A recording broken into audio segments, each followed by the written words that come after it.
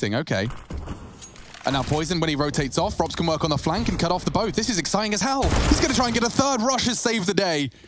And now, unfortunately, Bymas, it was a two-pronged assault. He does get tagged by Poison, leaping now from the balcony. Gives him a chance to isolate one. 15 seconds. He'd need Poison now. Just a Glock. It's just not enough. It's just not enough, but he's made it work. Switches to the AWP. Bymas! You are insane! As he pulls the 15th out of absolutely nowhere.